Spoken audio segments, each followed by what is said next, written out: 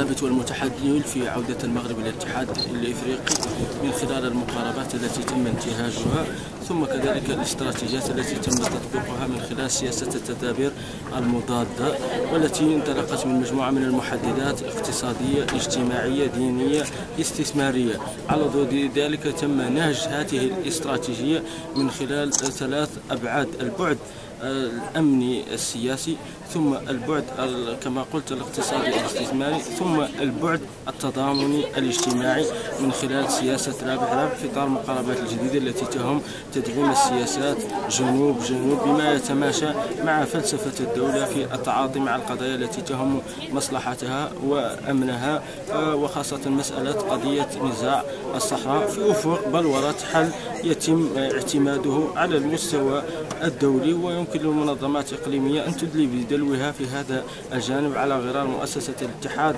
الإفريقي من خلال النأي بالنفس وعدم الخوض في العديد من الصراعات التي يمكنها أن تؤثر على منظومة الاستقرار والأمن في المنطقة ككل وإفريقيا عموما. You are very polite to invite everyone. So also for us, we come from Germany. For us, it's a very important thing to go to the south of Morocco, because the south you have the possibilities to have a good knowledge of your traditions, and also you're open for every modern and other things. So every time when we stay here, we go to Tata. So we have a lot of persons. They want to speak with us, and what can we do together? What is a very important thing for our life together? And so also in the Sahara, for us, we are looking for your very special form of life in the oasis. And you do a lot of things for the future, because you give attention, water, the palmery, and to live together in the family.